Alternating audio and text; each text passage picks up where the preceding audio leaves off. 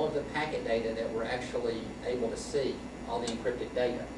Now typically, depending on the size of the network, how much activity is going on in the network, it could take anywhere from 10 minutes to a couple of hours. And again, this is the passive form of the attack. We're not forcing any activity to occur, we're passively monitoring. Now obviously we're not going to sit here for a couple of hours and wait for this to happen. So how do you know you have enough data points? There's no determinant factor to know that you have enough data points. Basically what you have to do is typically let it run. My preference is to let it run for an hour to 3 hours. And usually within that time frame, I'll have enough data gathered to where I can decrypt those WEP access keys. Now what I'm going to do is I'm going to switch over and show you a demonstration of a file that I've already saved.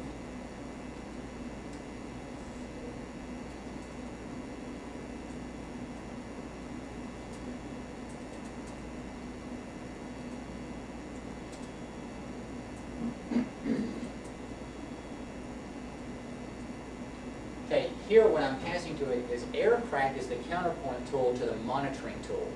AirCrack will take the data that we've saved in a file of all the encrypted data, and we'll go through that encrypted data and attempt to identify the key for us so that we can then join that WEP encrypted network. This file here that I'm about to feed AirCrack is called War on Terra. That's the name of my access point at home that I use.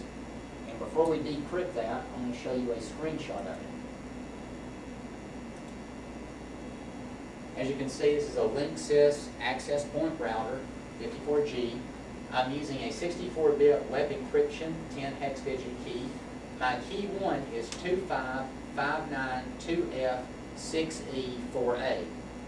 Now if we go back and we have the AirCrack tool execute against that capture file where it captured the wireless encrypted packets on my home network, it's going to run, it's reading the packets. And it's going to say, because of all that data, remember earlier we saw several networks and we were capturing all the data. So now AirCrack says, I've identified 8 different networks in here. Which one do you want to target? We're going to target number 1.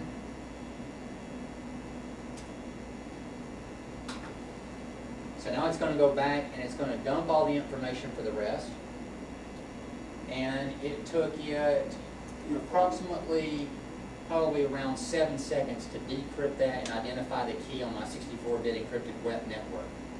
Key found, 25592F6E4A.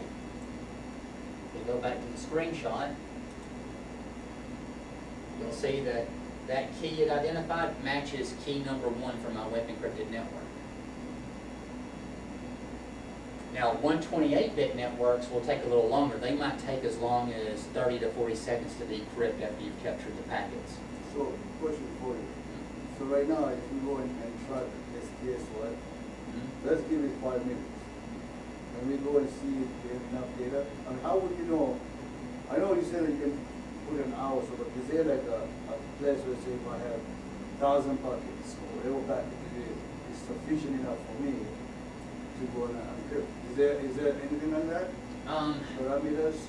There's not a definite. There's no definitive formula that can tell you that once you have X number of packets, you've got enough. Because the packets vary so much that you can't say for sure. Now, my experience on hacking WEP networks is that typically if I have at least 200,000 packets, I've got a good chance of breaking the WEP network. To be on the safe side, if you have 500,000 packets, you're going to break the WEP network every time. 64-bit, 128-bit, they can change their keys every 20 seconds. It doesn't matter. Once you get up to the 500,000 packet range, you have more than enough data to break anyone's WEP network. Okay, cool.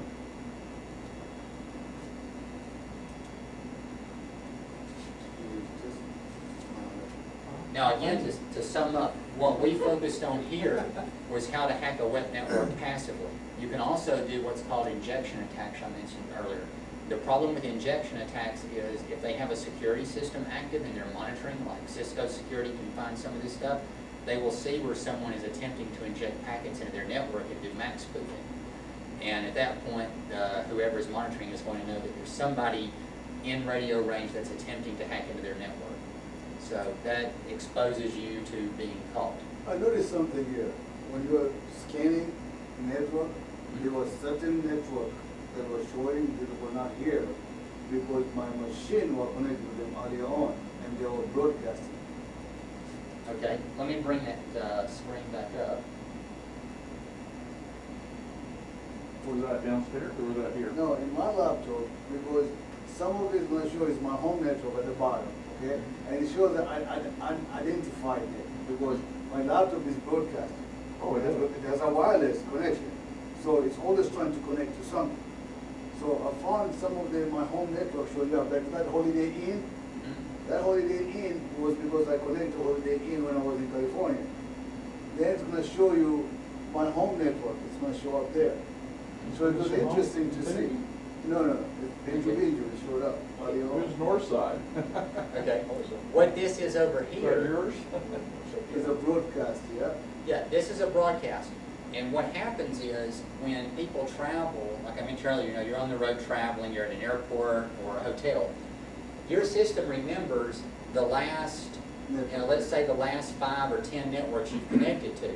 So as soon as you turn your laptop on, it's going to try to find, it's going to send out beacons and say, do I see any of these access points? Now, while that doesn't present a technical security risk, what that does allow someone to do is to notice that, for example, somebody must have been at the Holiday Inn recently.